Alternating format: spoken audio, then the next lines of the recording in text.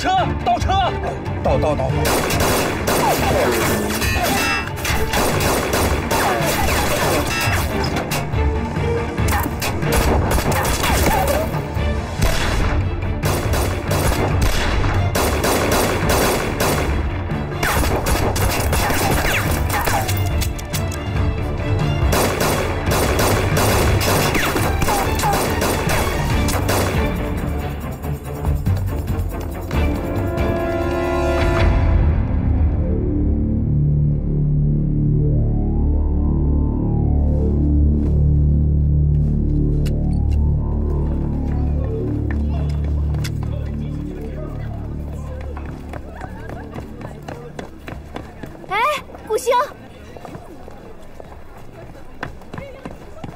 跑什么呀？有人要杀我，怕什么？这是我的地盘，来，过来。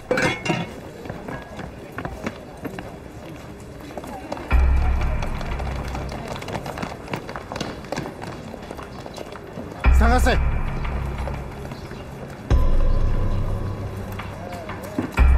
大爷，你要买这菜吗？有没有看到穿军装的人？没有。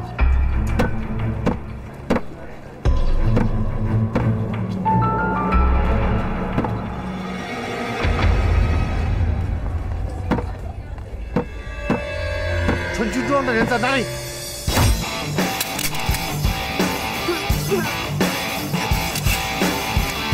别动啊！滚！滚！伯母，你好厉害呀！那当然了，走到我家躲躲啊！哦，走，快！先待っていた探せ。はい。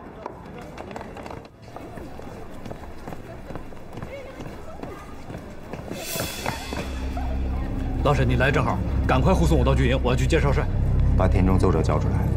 不行，这个东西要给少帅的。这是陈长官下的命令，你要是敢违抗军令，我就杀了你。老沈，你信我，这个东西真的不能给他。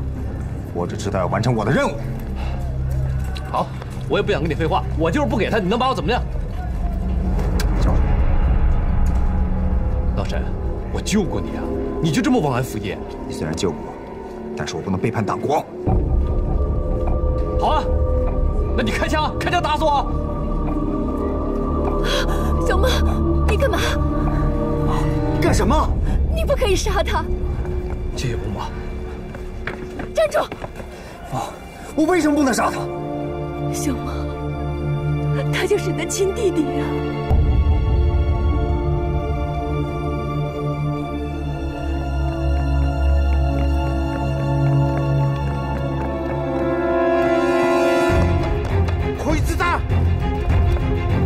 站住！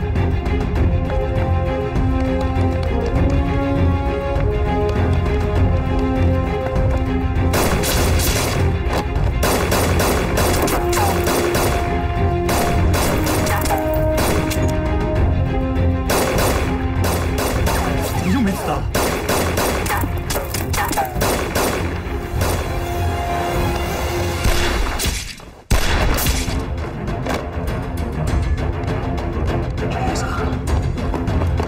没事吧？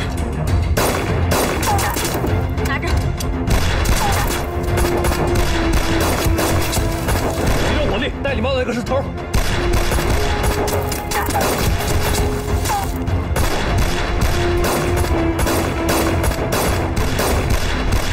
发生什么人？犯人，上次跟我们抢枪的那拨人。陆先，快上车！好。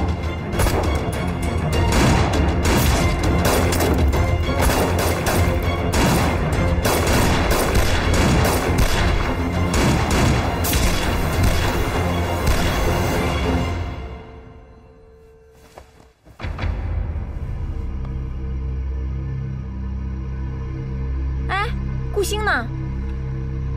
跑了，别追了。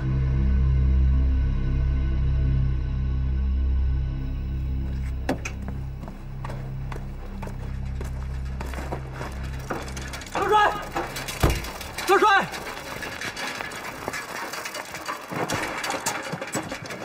少帅，顾星，我有事找你。我发现了这个，立刻跑去军营找你。结果一路上被日本人追杀，这帮日本人啊，为了这几张纸，差点要了我的命啊！真的是疯了，真的是。事关重大，我现在就去奉天见张少帅。这么急啊？去火车站。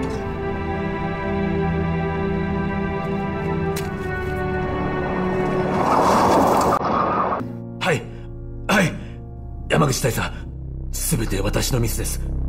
大変申し訳ございません。はい。若者がどいつもこいつも役立たずだ。大人数で個性一人さえ捕まえられないとは、あれを紛失すると帝国にどれほど大きな面倒を引き起こすか、山口大佐に報告できない。社長、我々は2度も個性にやられました。奴には毎回逃げられていますが、本当に運がいいのか才覚があるのか分かりませんね。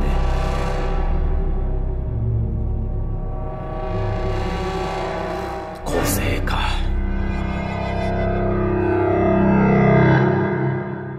义父，其实奏折的内容总结起来只有2句话：欲征服世界，先要征服中国；欲征服中国，先要征服满蒙。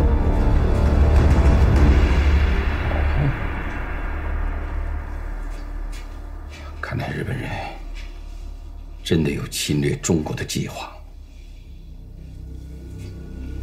朝鲜已经被他们吞并，下一步可能就是东北了。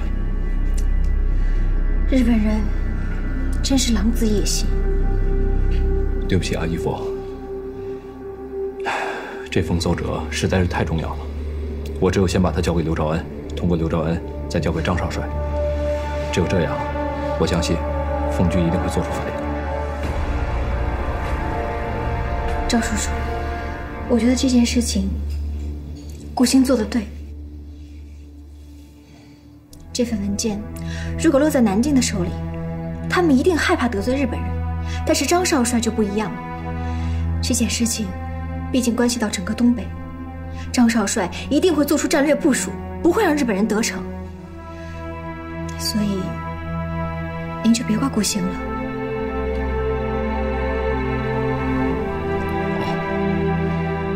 我没有责怪顾星的意思，我只是没有想到日本人的胃口这么大，只是不知道他们什么时候会动手。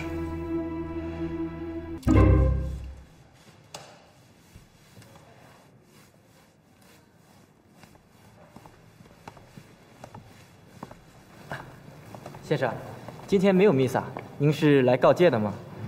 你好，我来找赵神父。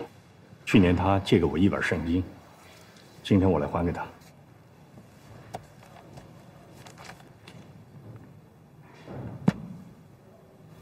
啊，您稍等。我接到电报说你要过来，我就知道上海一定是出事了。来，好，谢谢。现在的上海一片白色恐怖，国民党到处都在缉捕共产党员，我们的分支被敌人破坏，好几个同志都牺牲了。组织长安排我离开上海，要我去到你那里，去苏维。路上没有什么意外吧？来的时候，有国民党特务在跟踪我，还好我把尾巴给甩掉了。我们这个联络站啊，就是为了方便我们的同志去苏联。这样，我尽快安排，给你一个新的身份，方便你去苏联。好，谢谢。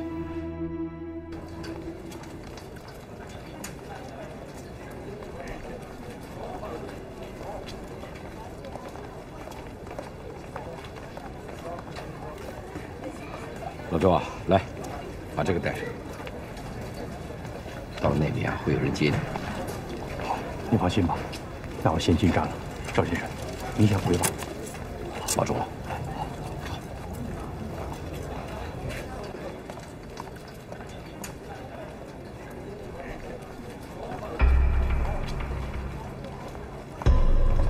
不动，别动。跟不走。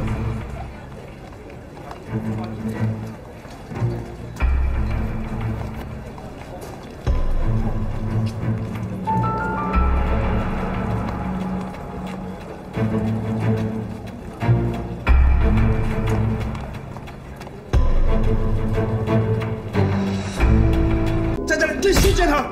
说不说？哦，说不说？外面突然宣布戒严，军队到处搜查，怕是要出什么事了。然后2栋楼就过来了。什么？怎么办？走，板凳，走，走，走，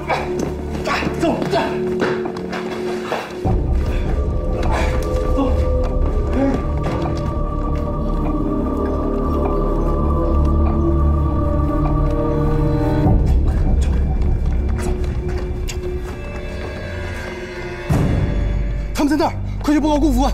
前面的人站住！顾副官、唐副官，我们找到了照片上的人，走。走。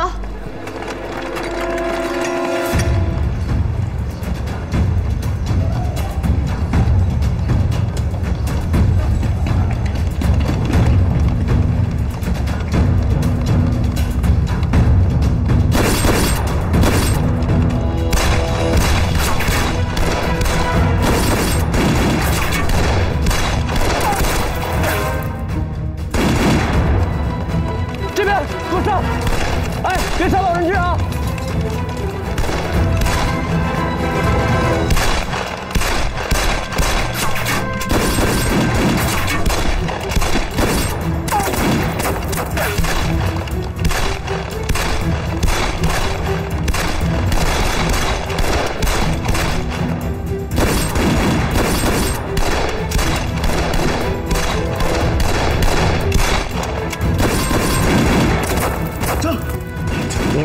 再不然我打死你！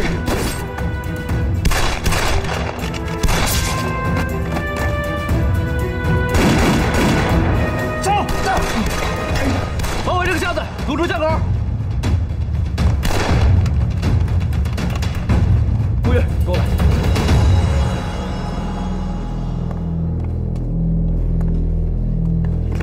里面的人听着，你们已经被包围了。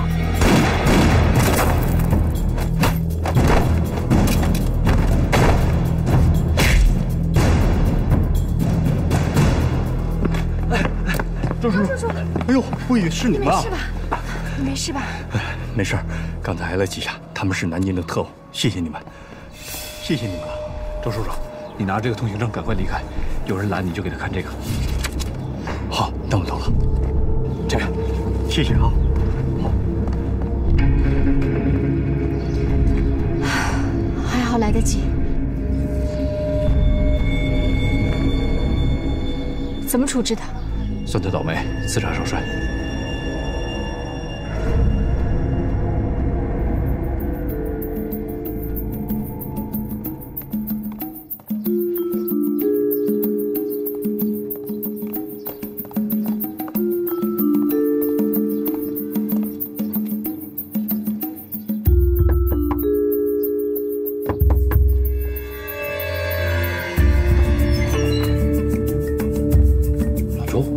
赵先生，是顾新堂女叫我。喂，进来说。好。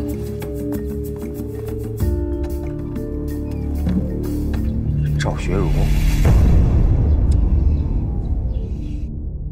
二太太，顾副官已经调动了200多人，全城搜查，相信很快就会有结果了。刺杀少帅的凶手，如果抓到了，一定要好好收拾他们。二太太。你们回来了，怎么样了？抓到了2个人，一个击毙了，一个活捉，已经押到牢房里。潘旅长，交给你了。我怀疑他们是南京派来的人。交给我。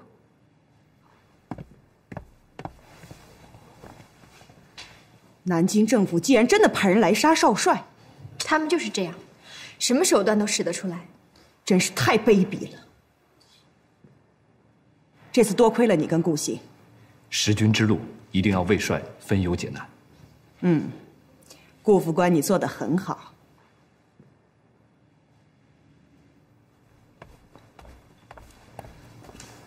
既然是南京来的，那就是自己人，你们为什么要抓他？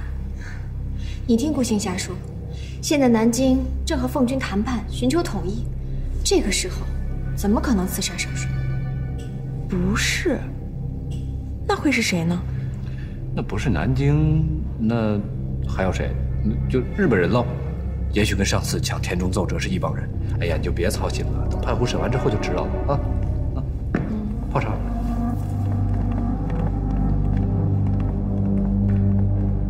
原来是这样。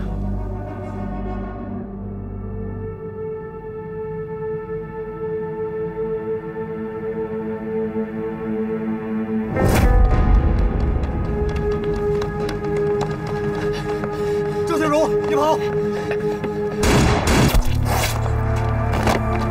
我要着火了！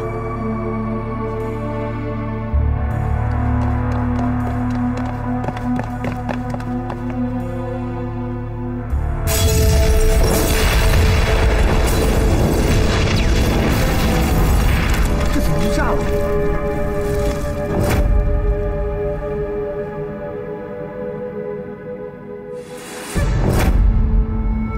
原来赵学儒还没死。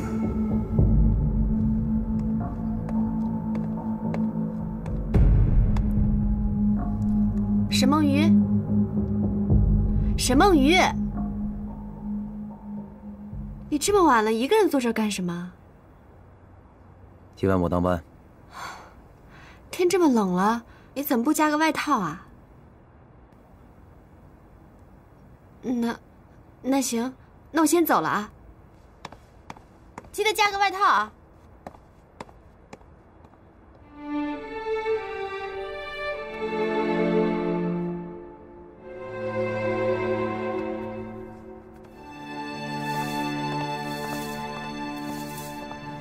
周先生呢？送走了，已经平安上车了。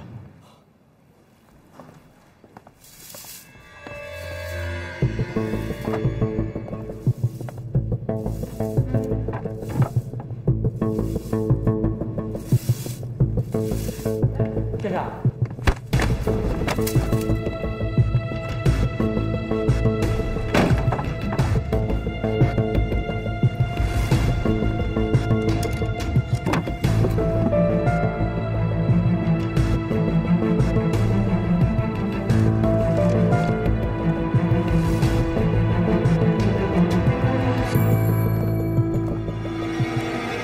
别动。赵学儒，你真的还活着？是你？没想到你上次在上海逃过一劫，但今天绝对不可能了。沈梦雨，这里可是东北，不是上海。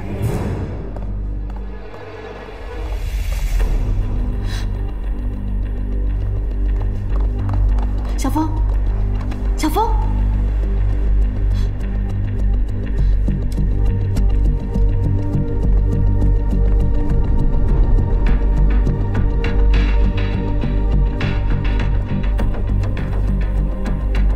我会通知南京，来人把你带回去。走。是你！放了他！他是党国要的人，我必须把他带回去。马上放了他！唐不语，你太令我失望了。原来你也是叛党分子。他是我的亲人，我没有背叛任何人。你把他放了！不行，我沈梦雨一是一，二是二，我必须抓他回去。沈梦雨，你怎么这么一根筋？你完全可以当做没有见过他。你不用再说了，我发誓要效忠党国。你效忠的这个是个什么党国？当初国共合作一起北伐，结果赵叔叔他们付出了多大的努力才收复了上海？你们的党国那个时候在哪里？把上海交给你们，你们居然清党！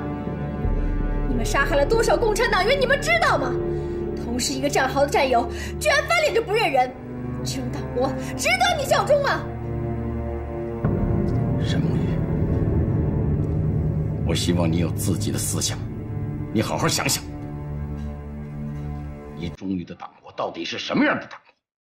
中国现在都这个样子，拯救中国，难道真的能指望上你们国民党吗？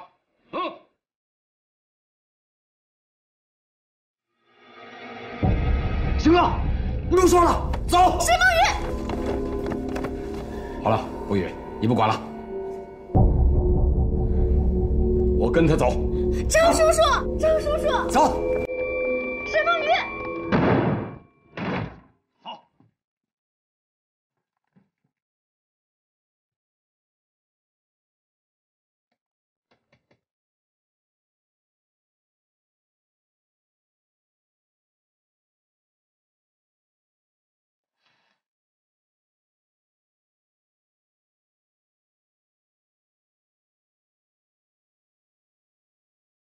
干什么？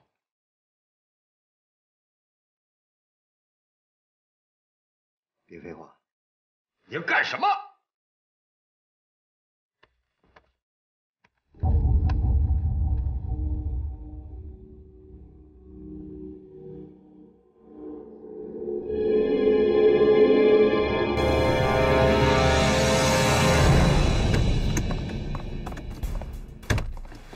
顾先，什么事儿啊？慌慌张张的。这好了，赵叔叔被沈梦玉抓了。什么？他已经知道了我们的身份，他去教堂挟持了小峰，打晕了他，又抓走了赵叔叔。我没法开枪，还被他关在地下室里。小峰醒了才把我救出来。现在情况很危险，你快点想办法。他人呢？我不知道，我出来就直接来找你了。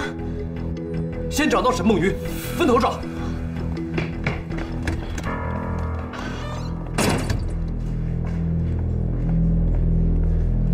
沈梦鱼，你给我站住！走。我义父呢？我会把他交给陈长官。你疯了吗？他是我义父，你现在就放了他？我不可能放他。老沈，现在是在东北，又不是在上海，你轴什么轴啊？你现在还不放过他，到底想怎么样？你竟然一直在骗我！你义父没死，你早就知道。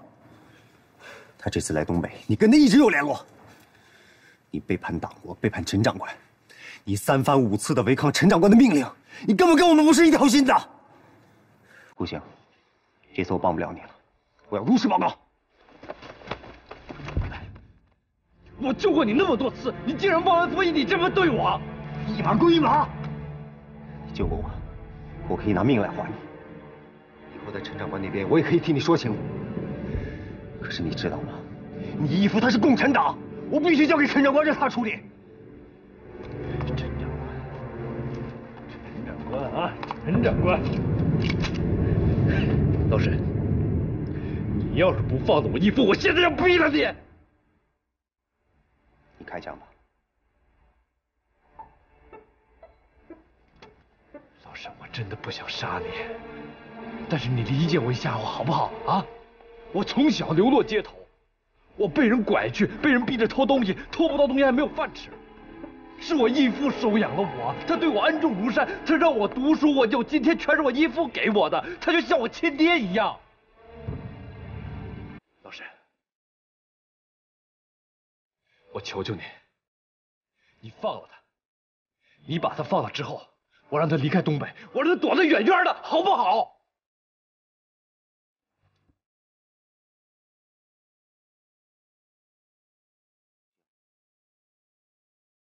我们一起出生入死，你救过我很多次，我真的很感激你。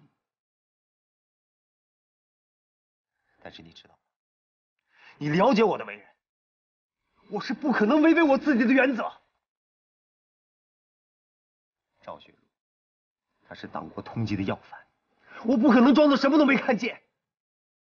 还有你跟唐不语，你们营救共党分子，这些都违反了我的原则。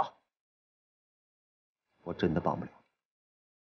如果你义父真的被处决，你想报仇，好，你尽管来杀我，我无怨无悔。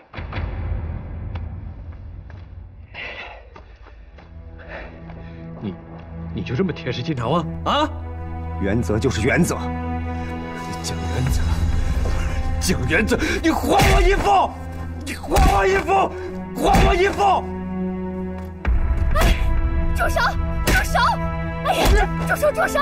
哎呀，这怎么了？这是啊？你们是好兄弟、好朋友，怎么能打架呢？到底为什么呀？啊，说话呀！行了吗？沈梦雨，是不是你欺负顾长官了啊？你到底干什么了？哎呦，顾长官，你可千万别生气啊！你告诉我，小孟子到底做错什么了？告诉我，我替你教训他。他把我义父抓了，我就这一个亲人。什么？你这个臭小子，你跟我来，走！太不懂事儿了你！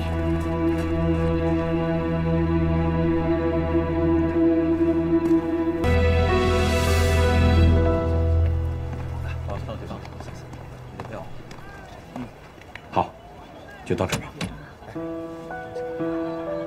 赵叔叔，这是给您买的，路上吃的。好。组织上有什么新的安排，我会想办法通知你们。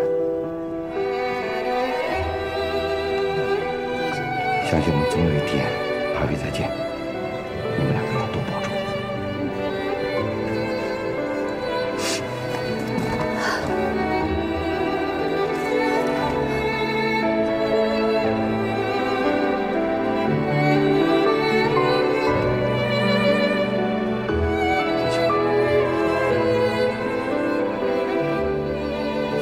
去吧，我看着你们走。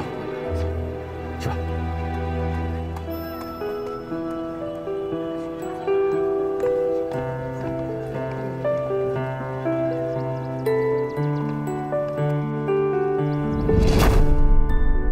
南方局势变化，速回上海应对。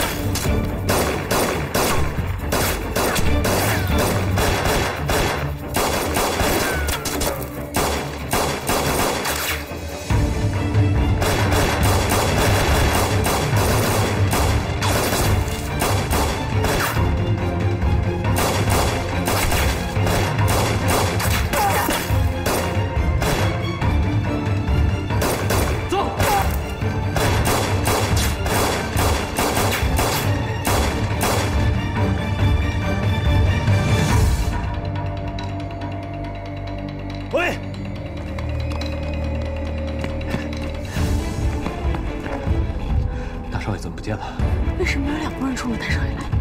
其中有2个我见过，是日本人。上次和我们一起抢箱子的时候见过他们。日本人要杀大少爷？不研究了，先找大少爷，走。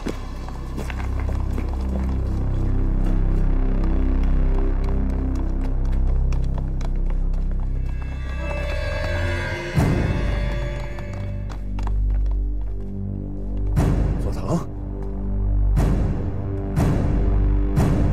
什么意思啊？这是？赶紧放下，放下啊！刘大少爷，得罪了。我警告你别乱来啊！我要找柴田秀吉谈话。跟我们走一趟吧。你怎么一个人跑回来了？他刘兆兴人呢？爹，当时现场那么混乱，我哪里顾得上呀？再说了，那杀手来了一波又一波，你真是个废物！别给我扯这犊子！解释什么？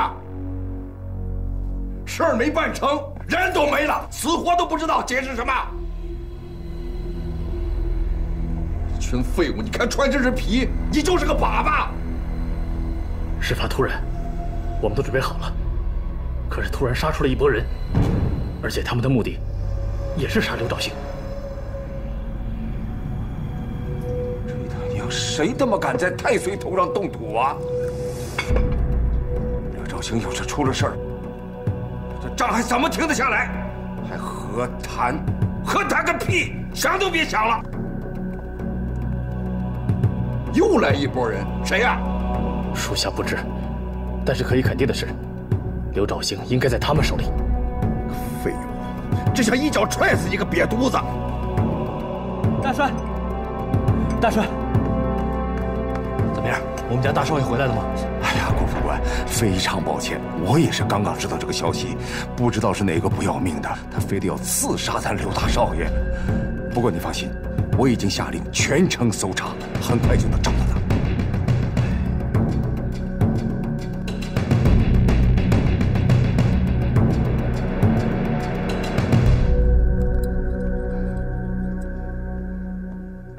少帅，大少爷在义县遭到刺杀，现在下落不明。那顾兴呢？是吴俊桥的儿子打电话来，吴俊桥已经彻夜进行全城搜查，目前还没有进一步的消息。这个顾兴太失职了。万一赵兴出了什么事，还有几个脑袋可以扛得住啊？哎，牡丹，你先冷静一点，可能事情还没有那么糟糕。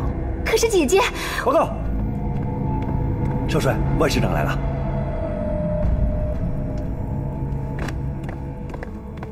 小蚊子，小蚊子，万伯伯，大哥，你来了。我听说赵兴在义县被人刺杀了。您听谁说的？我接到的消息是，他失踪了。是我当然不想让他出意外，但这已经过了1个晚上了，我怕他凶多吉少。吴俊桥根本就没有弹劾的意思，他就是想把我们的人骗过去，故技重施，就像上次他软禁邱平一样，他就善于来这套。他总以为只要人质在他手上，我们就不能把他怎么样。我告诉你，赵恩，这个吴俊桥是必须要打的。万伯伯，如果事情像您所说的那样，我们更加要谨慎。赵恩，你再不能像上次那么心慈手软了。吴俊桥这么一而再、再而三地挑衅我们，反正我已经忍无可忍了。大哥，你要是冲动行事的话，可能会害死赵兴的。一切还是让少帅定夺吧。秋平，男人打仗的事情你不懂就不要插嘴。你的妇人之仁是救不了赵兴的。赵恩，如果再不发兵的话，就要误大事了。一切尚未查明，不能轻举妄动。小蚊子，你这么优柔寡断，以后怎么带兵打仗？怎么统领3军？万伯伯，我并非优柔寡断，如果轻举妄动的话，更会害了大哥的性命。如果真的像您所说那样，我绝对不会手软。等你把事情都查明白了，赵兴早让人害了，你自己掂量着办吧。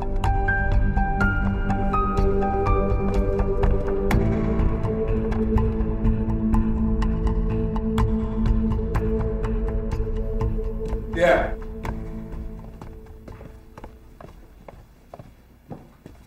整个县城我都搜遍了，完全不见刘大少爷的踪影。马上调动部队，增派人手，扩大搜索范围。不管是城里、城外、山上、山下，有人的地儿、没人的地儿，都给我搜一遍，一定要找到这个刘大少爷。明白了，爹，我现在就去办。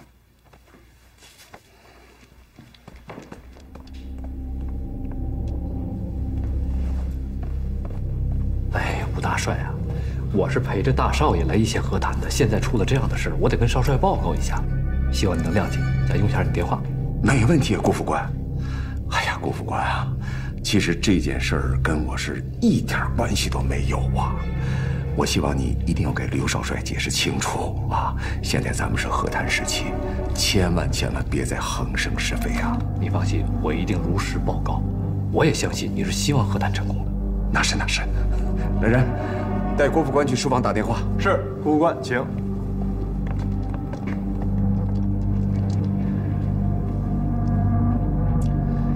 哎呀，但愿这个刘少帅能够弄清楚这个事情，别把这一盆脏水扣到我头上啊！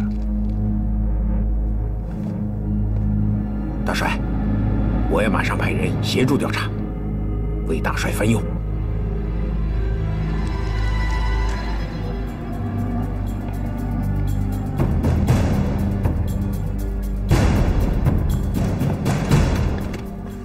顾副官，电话在哪？哎。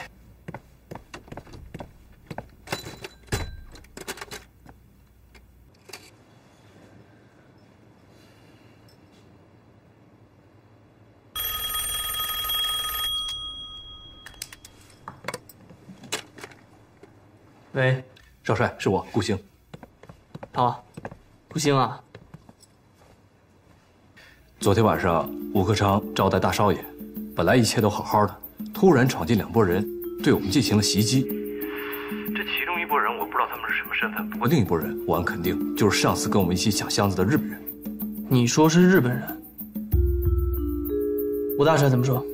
这件事儿，我觉得应该跟吴大帅没什么关系。他现在急得跟热锅上的蚂蚁一样，我看得出他比我还急。而且这个时候他不希望节外生枝。但是就是现在大少爷失踪是否，我不知道，我找不到他。不过你放心，我一定尽全力帮你找到大少爷。好，你继续追查此事。你要联系的那帮人，我会帮你找到的。好，先不说了啊。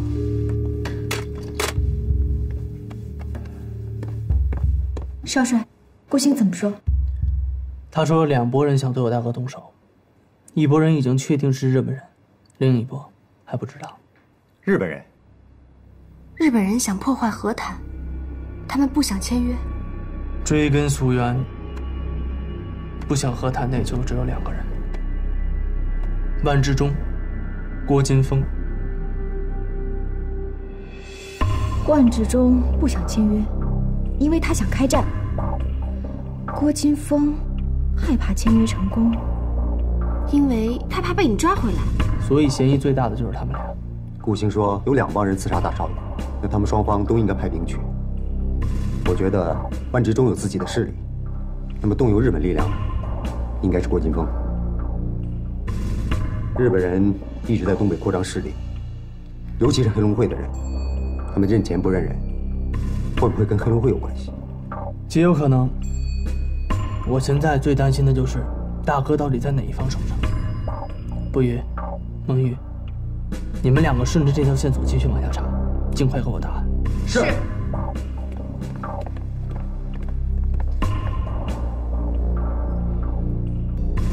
你跟顾星都跟那帮日本人交过手，顾星那么肯定，我想应该是同一伙人干的。按少少的分析，万志忠跟黑龙会都要查。这样，情况紧急，你去查万志忠，我去查黑龙会，我们分头行事。好。唐副官、沈队长、三太太，你们说什么呀？我刚才好像听你们说黑龙会啊。哎呀，是不是跟大少爷有关系啊？黑龙会，那可都是日本人呀。三太太，你先不要着急。是这样，这件事情呢，我们还没有调查清楚。如果有答案的话，我们会跟少帅汇报的。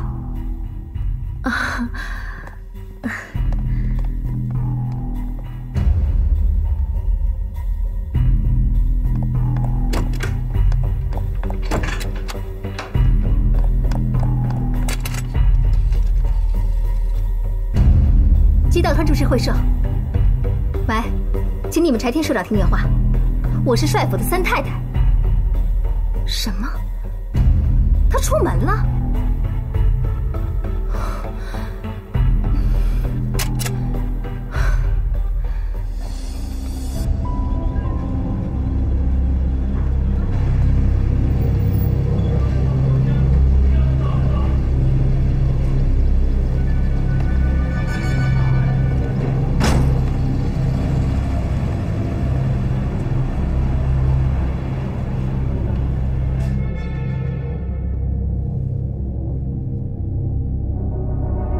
社長、核の野郎はとても信用できないです。よくやった。核金王に会いたい。ここに呼び寄せるんだ。はい。社長、核の野郎はとても信用できないです。我々は今度は全員出動する。大体は意見にいる。奴が我ら黒竜会に小賢しいまでをするなら必ず痛い目に遭わせてやる。大少已经失踪了10几个小时，肯定是凶多吉少。他们对大少爷下手，无非就是想破坏和谈。不管是栽赃还是陷害，这件事情一定会被公开，迫使双方继续开战。不过到现在，大少爷的尸体还没被发现，就证明大少爷很有可能还活着。你说的虽然有道理，可是大少爷失踪了这么久，肯定是落在他们手里了。他们为什么抓了他又不杀他呢？这个问题我也暂时想不通。不过想要知道这其中的原因，就一定要找出主谋。你有目标了吗？那就要看谁最不希望和谈成功了。郭金峰。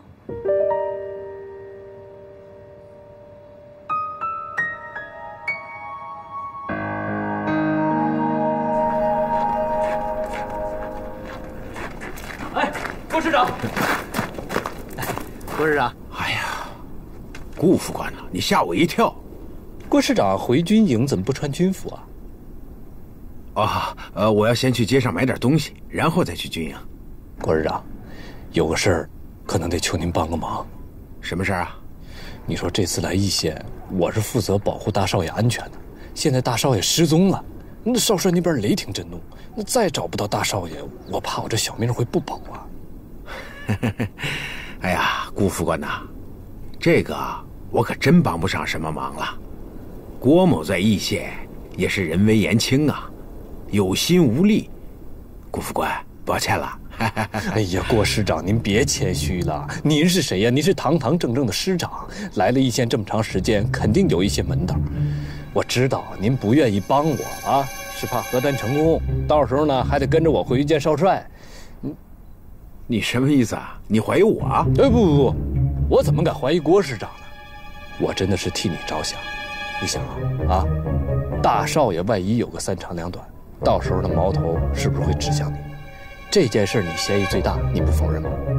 哼，我又没做过，我怕什么怀疑啊？我知道，那郭师长戎马一生，堂堂正正，怎么会做这种事情？这顶高帽子我可戴不起。哎，顾副官，还有什么事吗？没事的话我就先走了。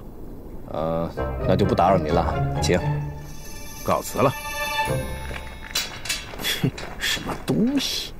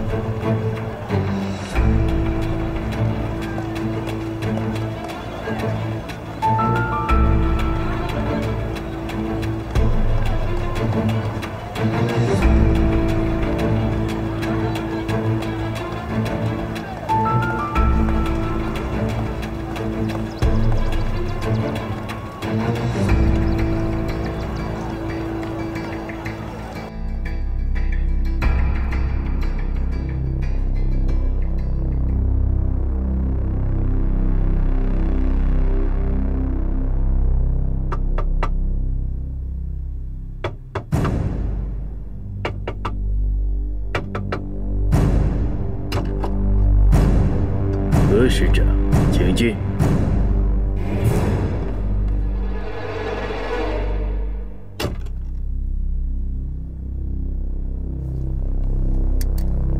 何师长，好久不见啊！没想到柴田先生您能亲自来一下。哎呀，这么大的生意，不得我亲自来处理啊！来，坐，郭师长。好，坐，请坐，请坐。这次刘兆星的事，你们做得很好。有我们黑龙会出手，怎么会失败呢？对于柴田先生，我一向是很信任的。既然这么说，不知道郭师长答应我们的酬劳，是不是可以兑现了？我可是什么都没有见到啊。但是刘兆星已经消失了。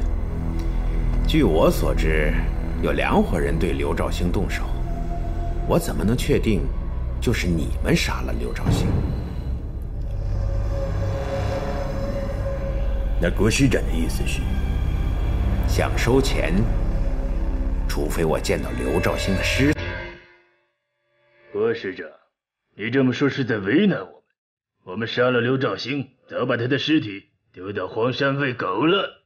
你现在却说要见他的尸体。郭师长，我们黑轮会做事向来是讲信用的。对柴田先生，我当然是相信的。可是事关重大，不见尸体，我是不会给钱的。好了，话我已经说得很清楚了，钱也已经准备好了。我只希望柴田先生能让我满意。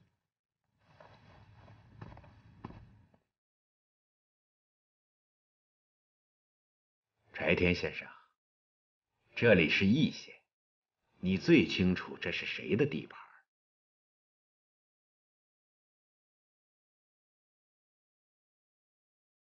好，郭市长，您是雇主，您说了算。放心，我一定让你满意。好，只要我见到刘兆星的尸体，1分钱都不会少。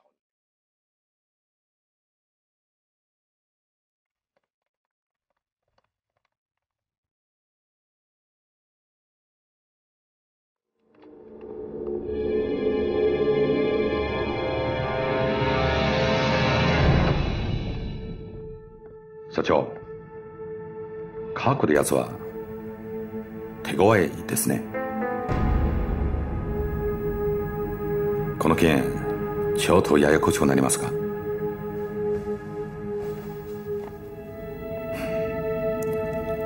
分かった。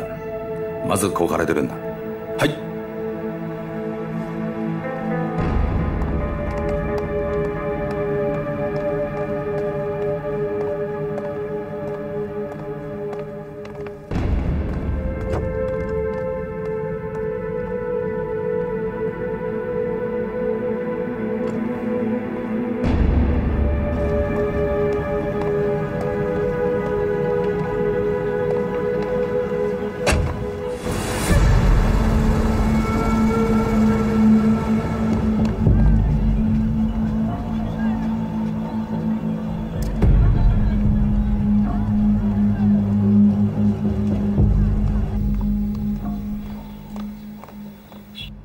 什么？郭京峰去和日本人见面？对，我一直在跟踪他，他去和日本人见面，但是他们具体说的什么，我就听不清楚了。还有什么别的线索没有？我听到他们称呼他们的领导为柴田社长。柴田社长？我马上去通知少帅，让少帅帮我们查。嗯。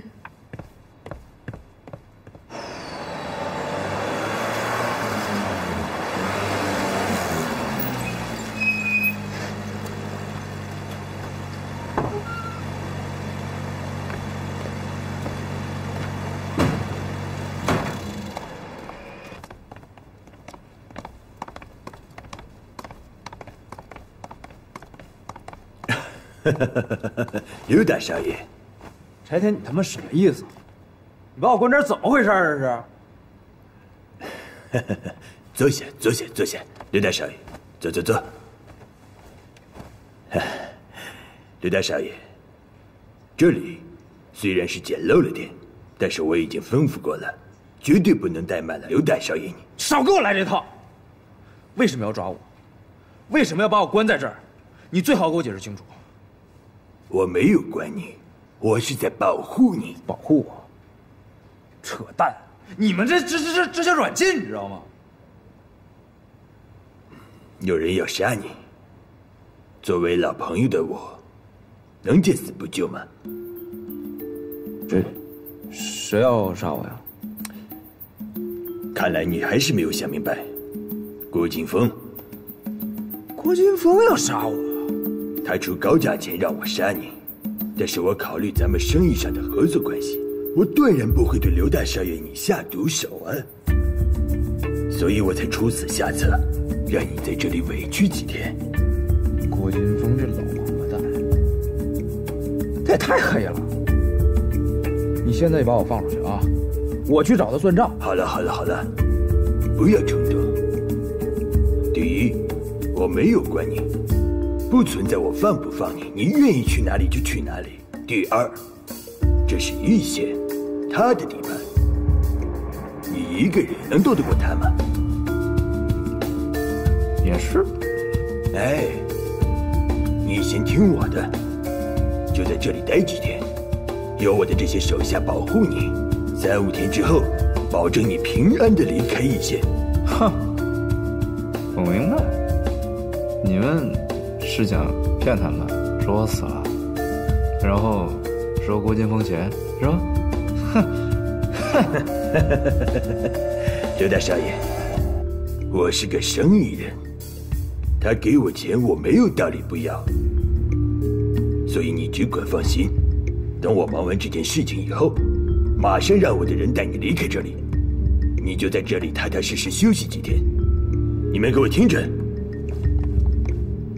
刘大少爷在这里，你们一定要给我照顾好了。想吃什么，需要什么，一定要给我做到。行。报告，进来。少帅，我们查过了，所有在辖区的日本公司里面，社长叫柴田的只有一家，道川株式会社。会不会是顾星让我们查的那个柴田？极有可能。马上去调查这个株式会社，把那个叫柴田的给我抓过来。是。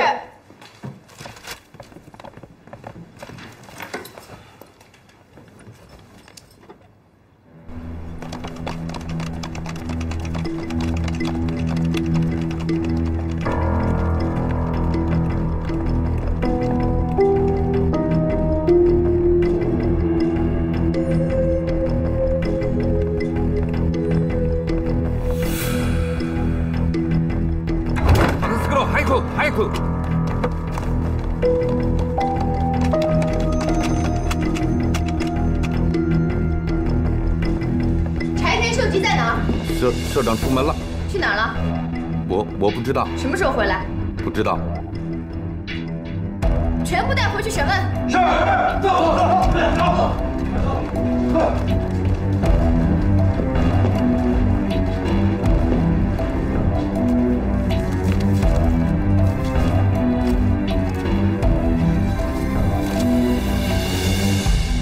你看，黑龙会的标志。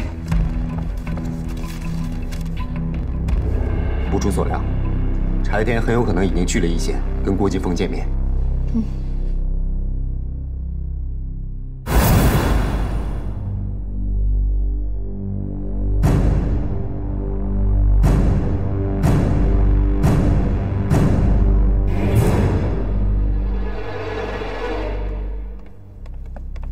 汤副官，让你们久等了。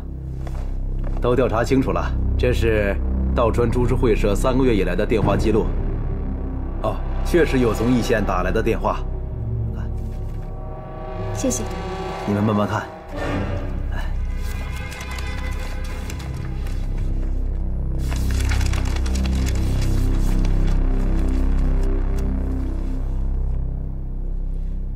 果然。我看看。你看。你看。大帅府的电话，谁会跟黑龙会有关系？难道有内鬼？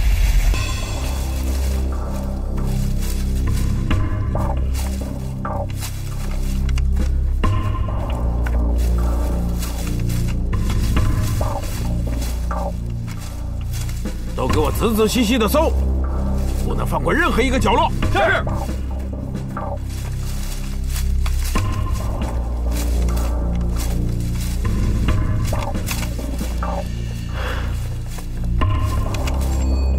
师长，我们的计划可能被听到，明天行动还继续吗？箭在弦上，不得不发。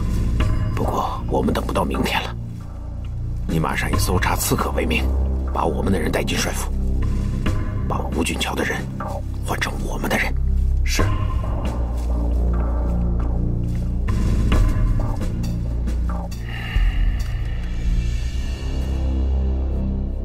郭金峰打算在签合约的时候杀了你和吴大帅，然后再把罪名推到万志忠的身上。这个郭金峰果然老奸巨猾啊！现在不仅要对付郭金峰，还要对付万志忠。他挟持了陈玉泽，威胁我明天不许签约，否则就杀了他。我们现在真是腹背受敌了，唯一的办法就是通知吴大帅，让他阻止郭金峰，然后我们再想办法救月泽。你说的对，我现在就去找吴大帅。我跟你一起去。哎，你没事吧？没事儿，走。走吧。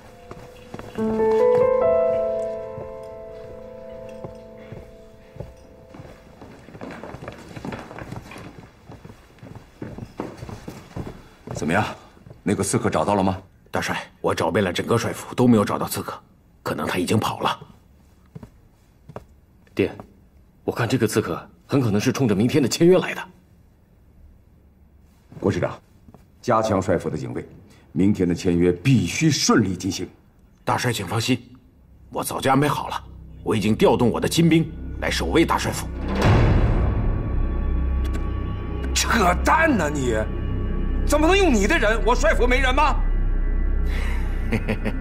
大帅府已经全部换上我的人了。你什么意思啊？来人！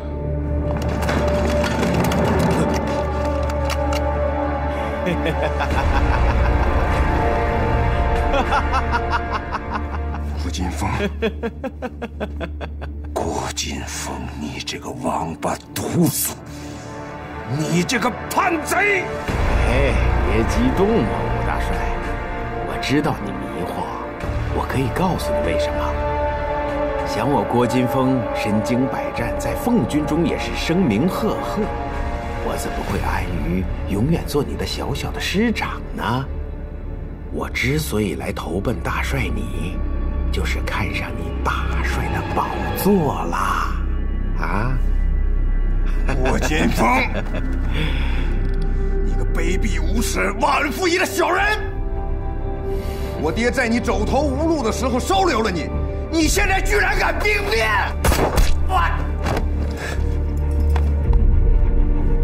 大帅，想活命就乖乖的听我安排啊！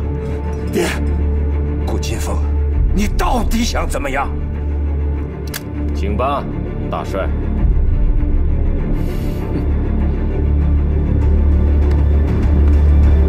慢点。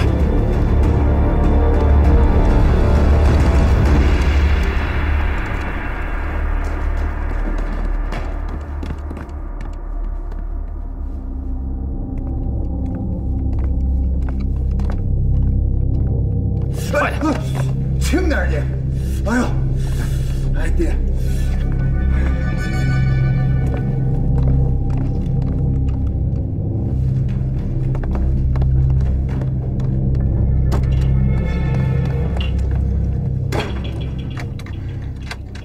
想不到郭京峰先下手为强，这么快就挟持了吴大帅父子俩。他现在是狗急跳墙，知道事情败露了就马上动手。你说他不会对我们行动吧？不会，这个老狐狸毕竟是奉军，还是会有所忌惮。你看他挟持了吴大帅，并没有一枪崩了他，就证明他害怕自己背负叛军的罪名。看来他还是想按照原计划，在签约那天动手，然后把一切罪名推给万志忠，最后他就可以名正言顺地接替吴大帅的位子。只可惜现在帅府的一切都在郭京峰的掌控之中，就凭我们两个人根本阻止不了他们呀。其实吴大帅的事儿我们本来可以不掺和，大不了拍拍屁股走人，关键是陈月则落在了万志忠手里。可惜少帅远在岐城，远水根本救不了近火。我倒是有个办法，但是只要我离开，郭京峰和万志忠一定急眼。你有什么办法交给我？不行，你受伤了，太危险。古行，现在都什么时候了，你快说呀！我担心你呀。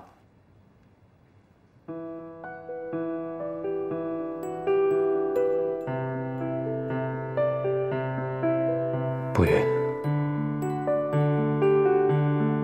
也是我不好，我总跟你开玩笑。我知道你对我特别好，默默的关心我，为我做了很多，甚至帮我挡了子弹。这些我真的都知道。这个世界上可能不会再有第二个人为我做这些。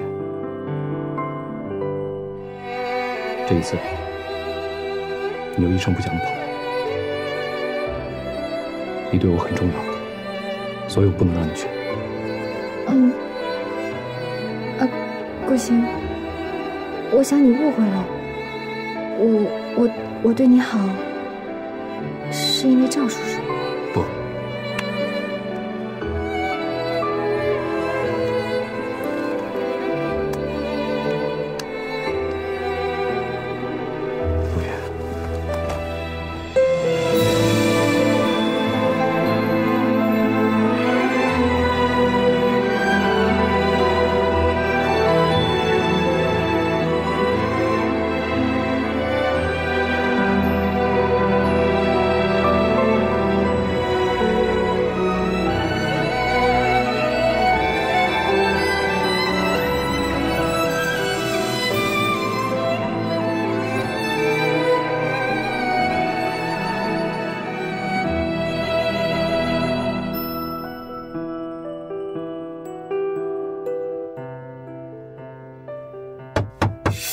顾副官，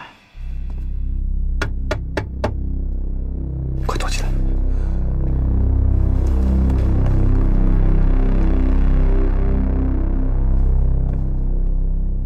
顾副官，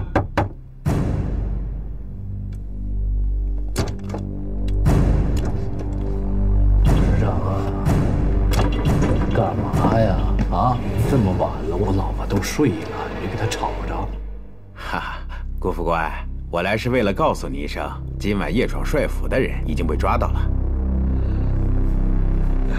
好，唐不语还在我房间里，老狐狸明明就是来试探我的。抓到就好啊，我也可以安心睡个觉。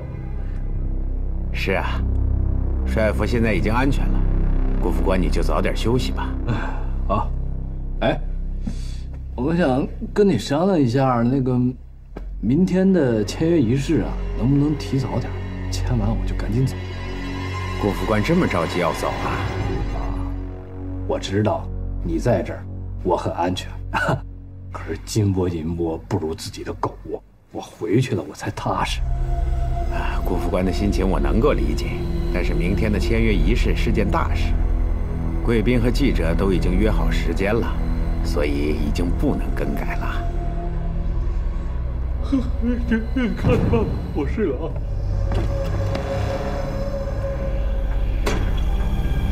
师长，看来他什么都不知道。明天一切照计划进行。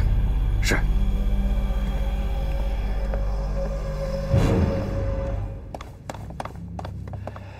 老狐狸来试探我，不过我顾星也不是吃素的。在我面前装傻充愣，那不是在关公面前耍大刀吗？哎，你看得出的办法是什么？要我做什么？你真的要去？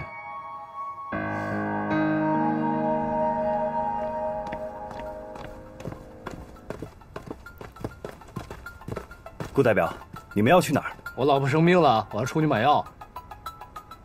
要买什么药？我们可以帮您代劳。你懂什么？女人的病你懂吗？我都不懂，这才带着唐副官一起去。哦，那对不起，顾代表，郭师长吩咐过，今晚帅府无论是谁都不能出去。我老婆要是有个3长2短，你负责得起吗？你这样，我也不难为你，你让唐副官一个人去，我不去，总行了吧？你要再说不行，我现在就冲床上把郭师长拉起来，我问他，到底是想软禁我，还是你这个守卫脑子不开窍？等一下，唐副官，请开门。快去快回，等着你。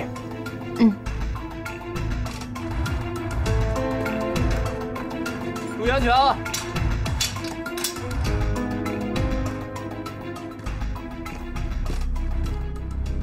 报告。进来。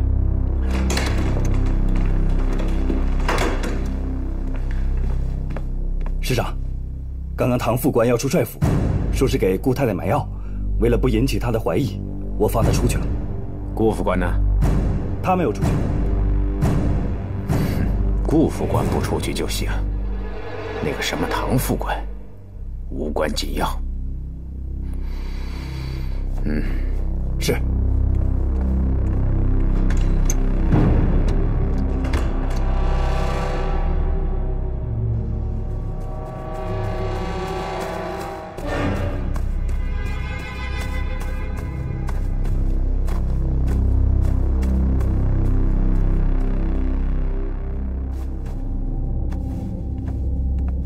师长，签约仪式马上就要开始了，您觉得顾星会按照您的要求做吗？除非他不要这个老婆了。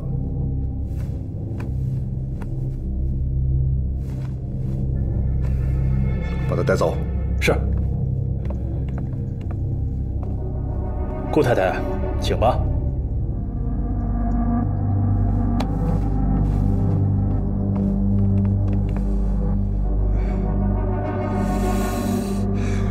爹，不行了，我这腿受不了了。郭金峰这个王八蛋，我做鬼也不会放过他。行了，科长，省点力气吧。咱俩是个什么结果呀？今天也就见分晓了。你个王八蛋！吴大帅、吴少帅，请吧。郭金峰，你到底想干什么？只要按照原定的计划与顾副官签订合约就好了，剩下的轮不到您过问。我要是不签呢？不签？如果你不签，我先杀了你的儿子。爹，你就签了吧，管他什么合约呢？你就我这么一个儿子，我可不想死啊！爹，签吧。吴大帅，听见令公子的哀求声了吗？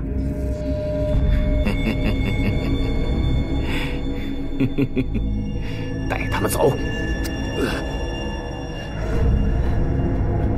请吧。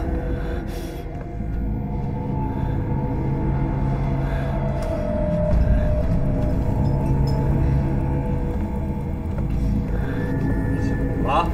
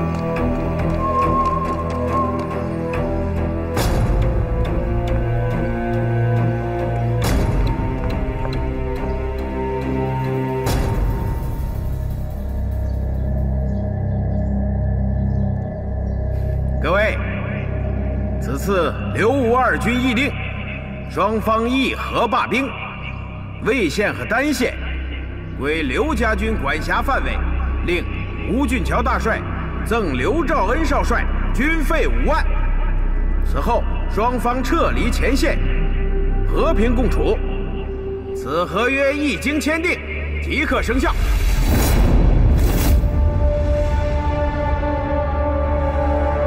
两位签订合约吧。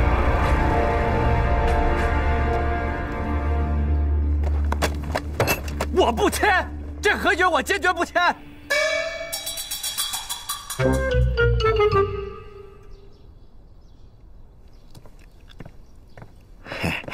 郭副官，可是对何意有什么不满吗？我不满大发了我。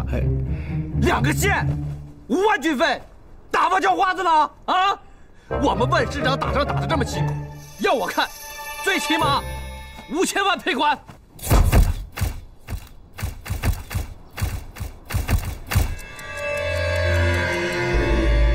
不是，有什么不满可以和吴大帅慢慢商议呀。你不能走啊，郭师长，你给我留在这儿，给我做个见证。不是，我也做不了主，你在跟吴大帅商议吧。别说话，你就在这给我待着。各位贵宾朋友们、记者朋友们啊，你们想想，这万师长打仗打得这么辛苦，他吴大帅说要和谈，我们少帅2话没说就派我来1线，结果呢，答应我们什么好处都不兑现，现在就给我这么点东西啊！你让我拿着这份合约，我回去我怎么交差我？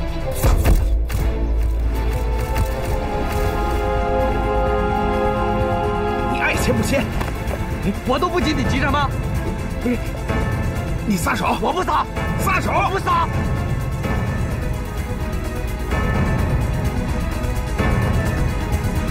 你快撒手！不撒！走。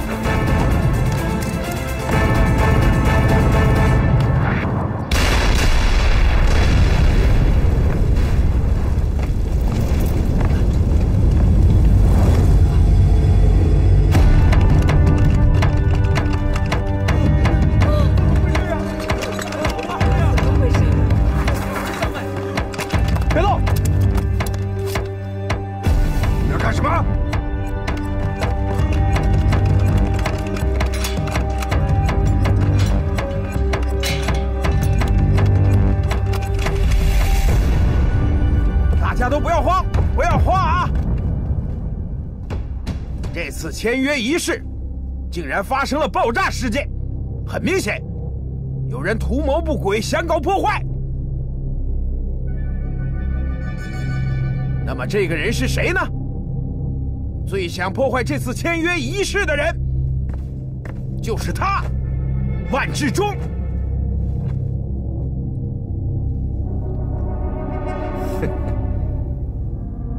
放你妈狗屁，瘪犊子！哼，万志忠，你还想推卸罪责？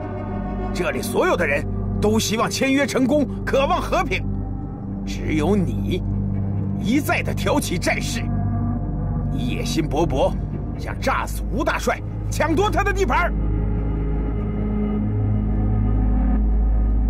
你放屁！老子的地盘都是打仗打出来的，不像你这个瘪犊子。恭喜呀，恭喜呀，郭师长！恭喜什么？恭喜你有一个这么忠诚的手下，刚才在千钧一发之际喊出了一句“师长，快跑”。哎，我就纳闷了，你这手下怎么能未卜先知，提前就知道这桌子下面有炸弹？啊！原来这个炸弹是你这个瘪犊子干的啊！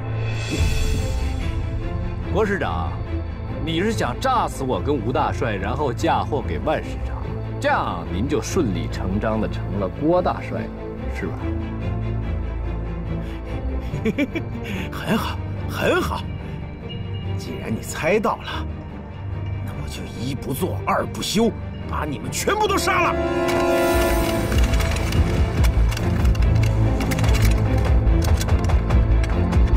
谁敢？我看谁敢！把你们杀了，我出了这个大门，照样做大帅。郭师长，你以为杀人就能掩盖罪行，当上大帅吗？我告诉你别做梦，你现在收手，我还可以劝少帅给你一条生路。哼，你小子话说的这么溜，有什么话跟阎王爷说去吧。一个不留，全都给我杀了！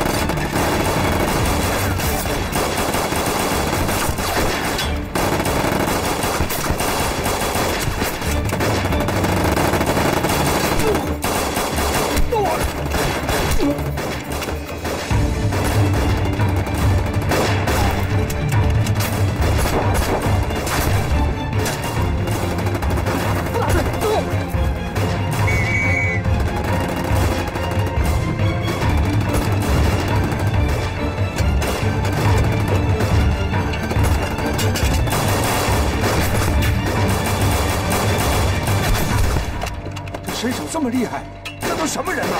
哈哈，天降奇兵啊！哈哈。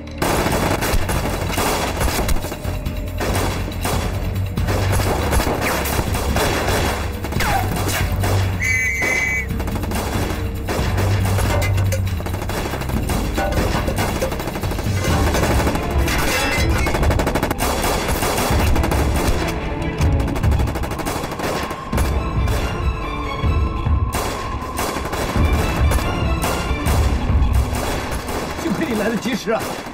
幸好少帅早有安排。拿着这块令牌到磨盘山天涯找北霸天。北霸天？磨盘山的土匪不是都被少帅剿灭了吗？没有，少帅没杀他们，而是将他们收编起来，训练成一支骑兵。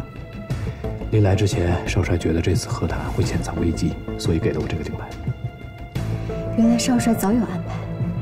磨盘山离义县不远，一切都还来得及。小谢，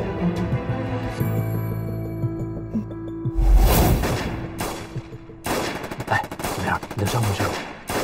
我没事。那就好。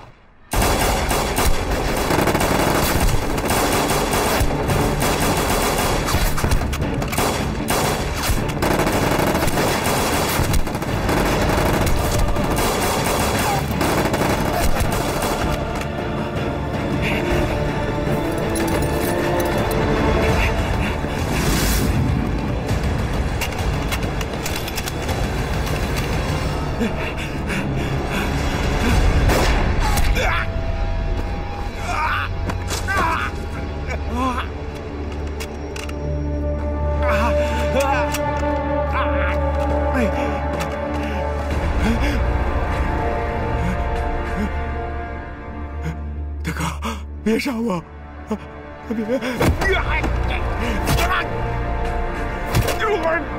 背叛我！别犊子！别打了！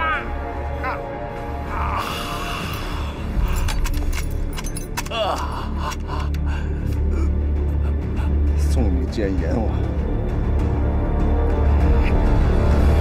万市长，万市长，不要杀他！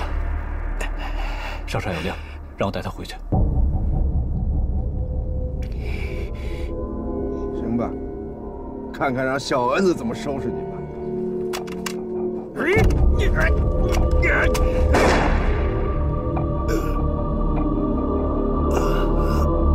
我就是死，也不会像那个臭小子腰围起来。